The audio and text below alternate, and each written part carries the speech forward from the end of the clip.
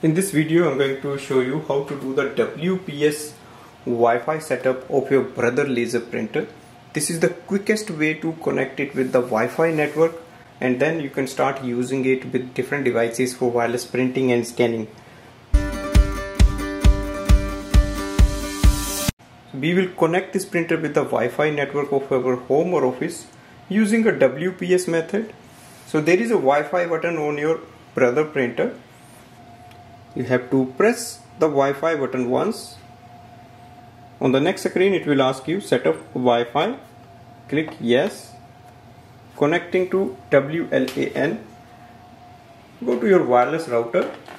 If your router has a WPS button like this, press and hold it for 3 seconds. If your router has a screen, then you can look for the connect Wi-Fi device WPS and press OK. Printer is connected. Press OK.